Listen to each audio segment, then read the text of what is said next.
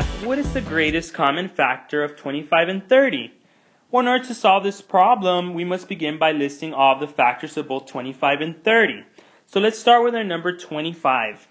What are the factors of 25?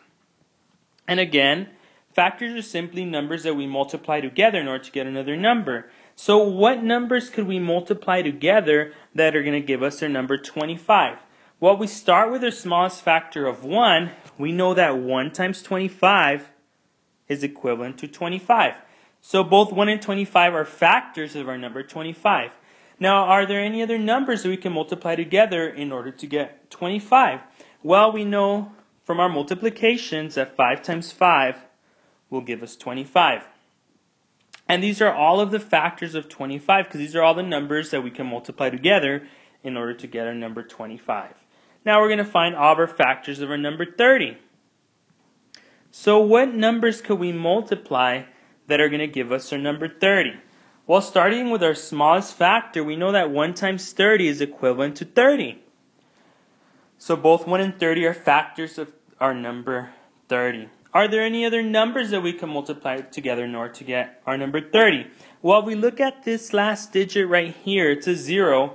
And from our divisibility rules, we know that any number that ends in the digit of 0 has a factor of 10. So what number times 10 is going to give me 30? Well, if we know our multiplications, we know that 3 times 10 is equivalent to 30.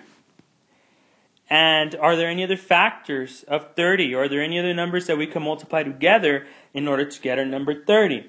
Well, if we know our multiplications again, we know that 5 times 6 is equivalent to 30. So we have found all of our factors of both 25 and 30. So now what we're simply going to list them in order from least to greatest. And I'm going to just draw an arrow to indicate in what order we're going to list them. So we're going to start with 1, and we're going to work our way down to 5, and then we're going to go to 6 and work our way up. And we're going to do the same with 25. So let's just list our numbers in order from least to greatest, or our factors in order from least to greatest. So the factors of 30 in order from least to greatest are 1, 3, 5, 6, 10, and 30.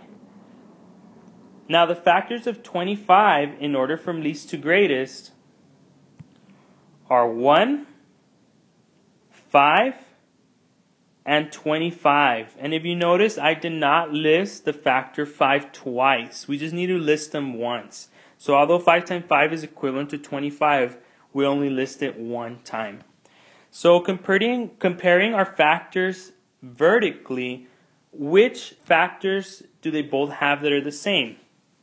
Well, we can easily see that 1 is a factor that both 30 and 25 have. Now, is 3 a factor? Do we see a 3 as a factor of 30, but is it a factor of 25?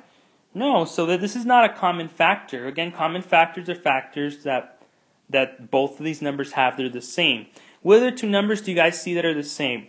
Well, I see a 5 right here. This is a common factor of both 30 and 25. Now, are there any other numbers, or factors, that both 30 and 25 have that are the same? Do they both have a 6? Well, 30 has a factor of 6, but 25 doesn't have a factor of 6. So no, they don't. They don't. 10 as well. 10 is not a factor of both 30 and 25, and neither is 30. So our greatest common factor for this problem, or of 25 and 30, is our number 5. And that is our answer.